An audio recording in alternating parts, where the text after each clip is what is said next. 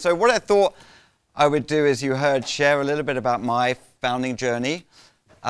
This is actually, frankly, about 20 years ago. So I came to the GSB in 2003. And I want to share my story really to try and give a behind-the-scenes look of starting and scaling a business while at the GSB, and then kind of what happened later on. So the startup journey is this kind of roller coaster ride from kind of like surprising highs to miserable lows to sleepless nights to lucky breaks, and hopefully it ends up in the end in the very sunny period. So my story starts in 2003. I moved from the UK to GSB in 2003.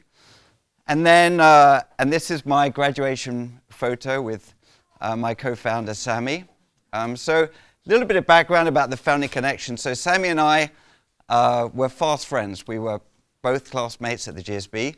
We both were physics undergrads. We both were European. But I think most importantly, we were kind of both really entrepreneurially minded.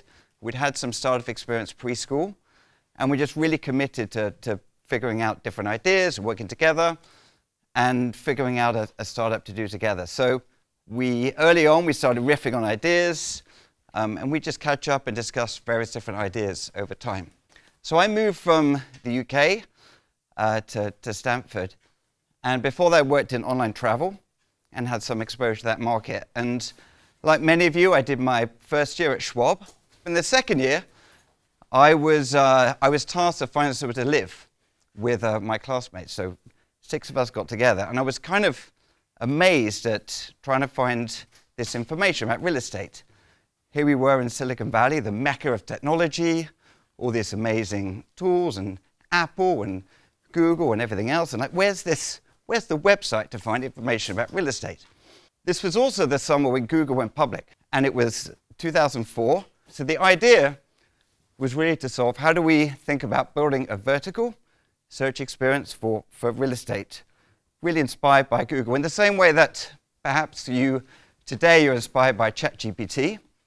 This was a thing of the moment. And in 2004, this Google IPO was a thing of the moment, the kind of technology shift that was inspiring so many different companies.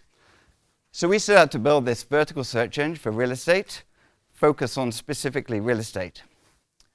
So this is our V1, really building this platform to help to find all the information about real estate all across the web. So we raised some seed money while we were at school from angel investors and set about to build this service. We hired a couple of engineers out of the computer science department at Stanford. And really the idea was to build a platform where we helped consumers with all this information about the most important financials of your life, which is often buying real estate. So the first thing to solve is the so-called chicken and egg problem. Like, how do you get started? So chicken and egg, or the cold start problem in marketplaces, getting enough supply together and getting enough demand together. So the way that we thought about this was to solve the supply problem was really to aggregate via search all the listings across the web, to bring together this comprehensive consumer experience and build an amazing product on top of that. And on demand side, the thing we were trying to figure out was that there really wasn't a consumer destination for real estate. There wasn't a Zillow at the time, there wasn't a Redfin, there really wasn't any of these consumer destinations. So people were going to Google and typing in, okay, San Francisco homes for sale, Palo Alto homes for rent. So the sort of initial growth hack that we focused on was how do we just basically be better at SEO? And so that was the original idea, to do better at SEO because we raised a small amount of capital, and then really focus on email and engagement and so forth. And it kind of worked. Really efficiently, we got lots of listings and then lots of emerging consumer demand. But really before we actually wrote any lines of code, we really thought quite intentionally about our culture. As you'll see later on, really helped us incredibly well to build an interesting business. So we thought very intentionally about what kind of culture we wanted to build as an organization. And the way that we thought about it was, what is the culture that we wanted to work in? What is the culture that enabled us to be successful in this very competitive market and hire the people that we wanted to achieve, wanted to join the company to make us successful. And then how do we be different? How do we be remarkable? This is like incredibly competitive environment. And so how do we create this remarkable culture? Because we knew we were going to work, whatever, 60, 70, 80 hours a week. We needed to create a culture that we wanted to be in.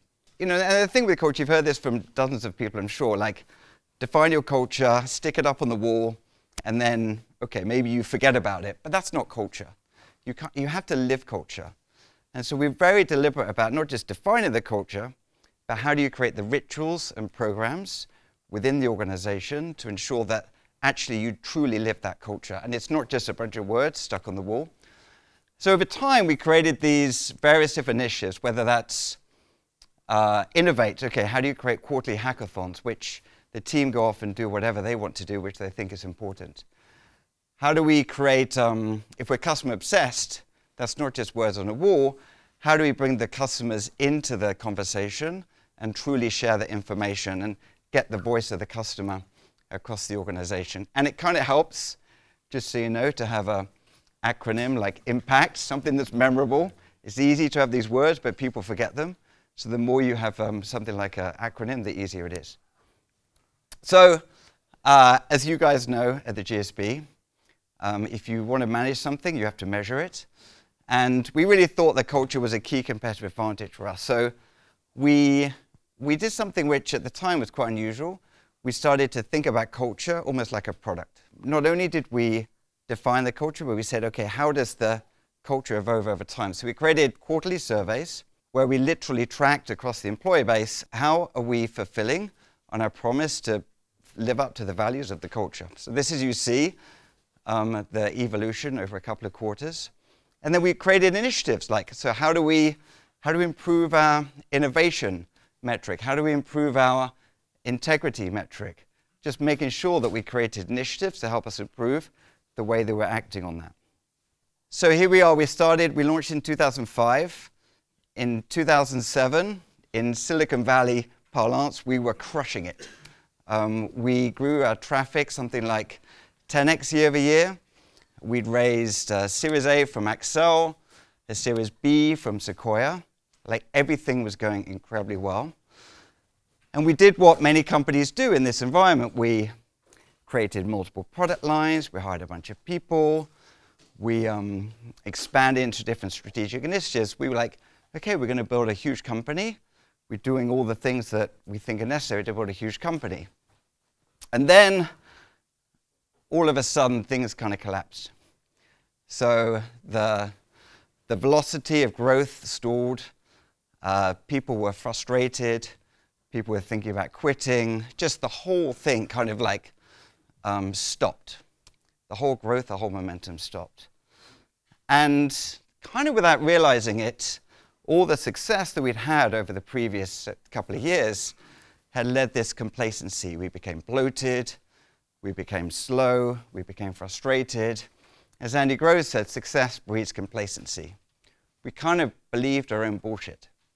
We kind of realized that, you know, all the good stuff we'd done in the past had actually led us down a path of creating many challenges for ourselves. So it was a humbling time. And the way that we had started, which was in many ways successful, was creating this kind of command and control structure. So when you're a small team, you're trying to find product market fit, what you do is just create this tight group of people where the founders are driving the vision, the execution, figuring out what's going on. It's a very, very tight organization. But we've grown into something like 50 people, and it become slow, it become unmotivating, people are frustrated. You know, the my ideas were not the best ideas. And so we really kind of got stuck in this environment. And then what we had to do is we had to change to what we called at the time an organizational slingshot, kind of creating not just a startup, but startups within startups. Creating a decentralized structure where individuals were empowered. I was forced to delegate, which was something that at the time I wasn't really doing particularly well. We had to just decentralize that decision making, and that as founders, we're focused on strategy, resources, helping on the joins, but we really empowered the talented team around us to execute on the initiatives that they needed to do. And I think most importantly for me, I transitioned from being a product manager into being a company manager, making that transition, that leap, which was hard at the time, but necessary for the company to be successful. That transition from being early product manager to company manager is critical. And the sort of framework that I thought about to get there was really to optimizing for knowledge across the organization. How do we move really fast, but how do we share knowledge and insight across the organization? When you're like 10 people in a room, communication's pretty easy. But when you get about 50 people, you have to put structures, processes, communication that transcends beyond that initial period. How do you empower teams, obviously, and then how do you, like we said earlier, really program the culture to build something that really scales? So I got through that period. I'd made that transition myself from that product manager to company manager, and then things started really starting to take off again. And we started to scale rapidly the organization and then think about reinforcement. What are other things that we needed to do to build a really defensible business? So if you remember, we started with this search engine, which in retrospect was incredibly fragile. We were going out and scraping information, publishing it. We transitioned that to building partnerships with really the biggest real estate companies in the US, deep relationships with MLSs and brokers and franchisors, all the big companies. We built a network effect beyond the original marketplace network effect called the protocol network effect, where we created industry standards to bring in data, real-time data, to provide a really powerful and comprehensive set of information about on the platform on real estate. We added a data network effect, which essentially the more data we had from the more users, the more powerful the product experience got. So, and I'm sure you guys have kind of studied about network effects, but the raw definition is the more people use a product or service, the better it gets for every other user. So we use that power and that data from all the users to build a recommendation engine and many other things that the more people we had on the platform, the better the service got for everyone else. So a simple recommendation system that powered emails, that powered notifications, that powered the website, to say if you like this property, you're going to like these other properties, that made our service much better than many of the incumbents. So again, everything was going really well. And this was in 2008. And then again, this happened. So the financial collapse of 2008, really driven by the mortgage collapse of the time, meant that home prices collapsed by about a third. Home transactions collapsed by a third. And working for a very unprofitable online real estate company was kind of the worst place to be at that time. It was a really tough time. Our customers were going bankrupt. We were burning through cash. It was impossible to raise any more money. And we had to figure it out. And inspired by my fellow Brit, if you're going through hell, keep going. It was just a brutal, brutal time in real estate back in 2008. And I think I look back to that period at the beginning where we did that work on the culture, where we defined the culture up front and we really managed the culture. It was that investment then that really enabled us to navigate through that really challenging period. And it was the time for the team to really step up and figure out, okay, how do we see ourselves through this period? So the core problem that we had was that when we're a small team and we're focused on making revenue, what we did was well, who's got the most money? And it was big banks, big brokers, big franchisors. So we had a small team going after these big companies like Wells Fargo would give us, whatever, $500,000. Coldwell Banker would give us $500,000. But the problem is those companies just didn't see that ROI. They didn't see the revenue directly to them.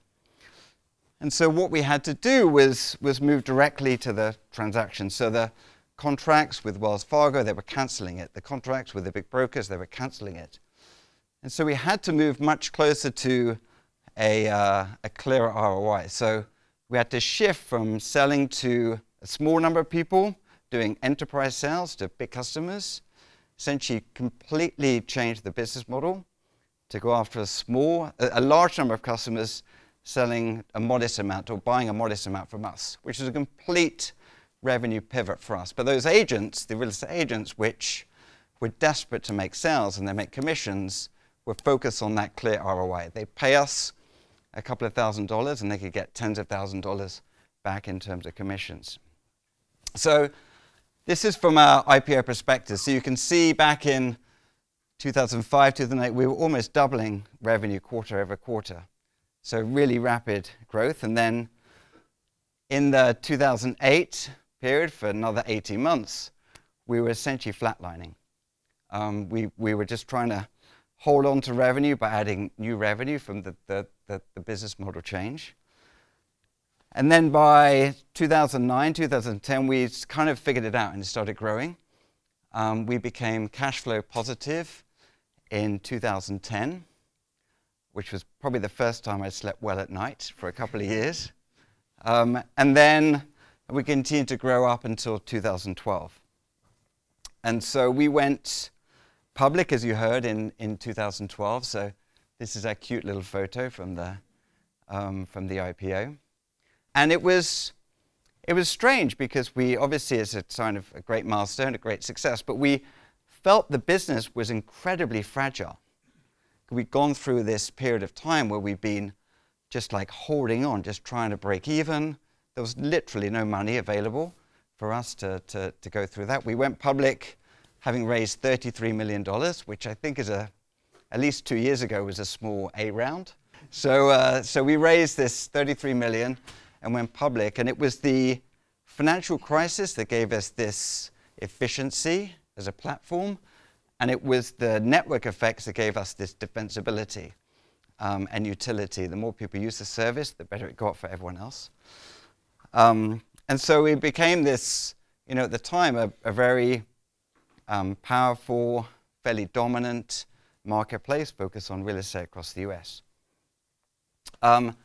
And the way that we, as you guys know, NFX is all about network effects. The way that we kind of thought about the network effects within the business. So as you heard, we started with this two-sided marketplace, consumers and listings, and then added these other network effects from the protocol network effect to provide data and standardized data across the industry, to a data network effect that improved the product experience. And this is from our network effect map to really define how we think about the opportunities, the network effect capabilities that really define the defensibility for our business. And the reason that we were so excited at NFX about network effects is that if you look back over the last 25 years, since really the dawn of the internet, network effects are responsible for over 70% of the value in technology businesses. So you think of the big businesses today, whether that's Airbnb, whether that's Uber, whether that's Facebook, whether that's WhatsApp, all driven by network effects. And you speak to those founders,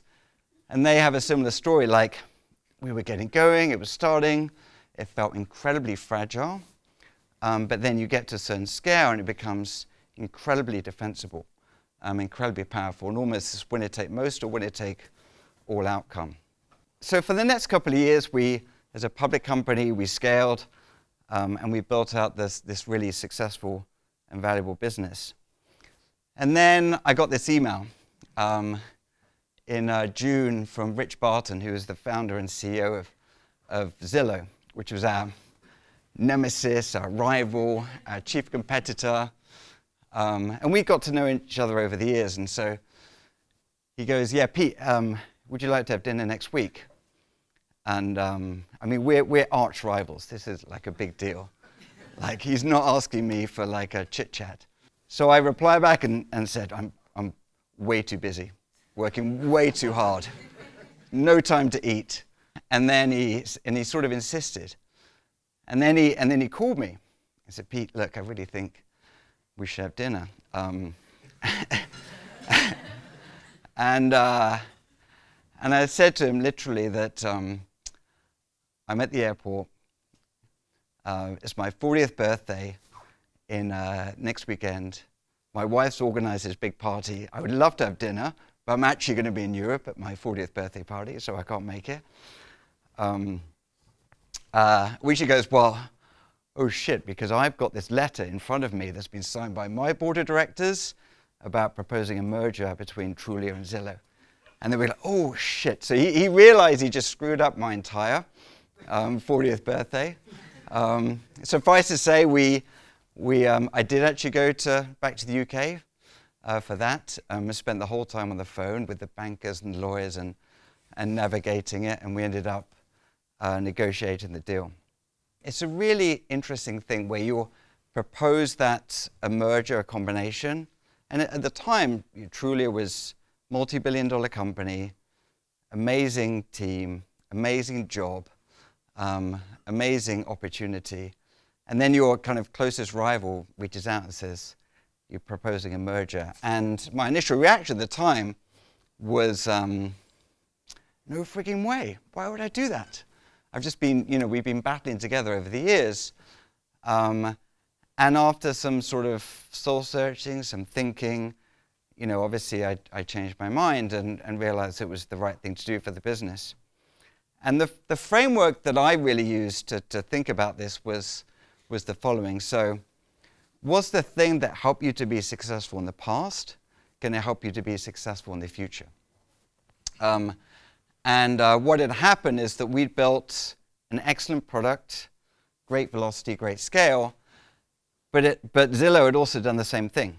And our products were kind of identical. We were the green one, they were the blue one, literally. The features that they had, they started in valuations, we started in homes for sale, and we added the same kind of features over time. So the products became identical, and what happened was that it evolved into a marketing battle. So collectively, we're spending $150 million on TV advertising, on Google, on Facebook, and everything over that period of time. It just became this sort of bloodbath in marketing where no one was winning. The second piece is like, is it possible to be number one? And Zillow had raised about 3 times the capital that we had, and that gave them just 1 to 2 quarters greater scale than us. So we were just tracking just behind them. And if you know about marketplaces, network effects, if you're the number 2, which we were at the time, it's just really hard to catch up. So it was not clear at that time how we could, in the near term at least, figure out how to be number 1. 3 is like a fair price for future execution. The numbers worked out that we were doing $250 million in revenue at the time, and the transaction price kind of made sense. And then the last piece is sort of fatigue. Like, you just like burnt out. I don't think I was burnt out at the time, but if, you often speak to founders that they just, they're exhausted, and that may make sense for them to do that. But obviously, the story, so we merged together in this multi-billion-dollar transaction. I stayed on the board for a couple of years, helping to manage the integration. And Zillow is, I think, now the largest residential real estate marketplace in the world, and has evolved over kind of many years. And then after combined the businesses, obviously I stepped down and then started NFX with a couple of my friends over the years, James Correa and Gigi levy-weiss. And as you guys know, today we focus as a seed firm, so pre-seed and seed, focus on network effect businesses, but also across many, many sectors from generative AI, fintech, crypto, bio as well. And open up to any questions.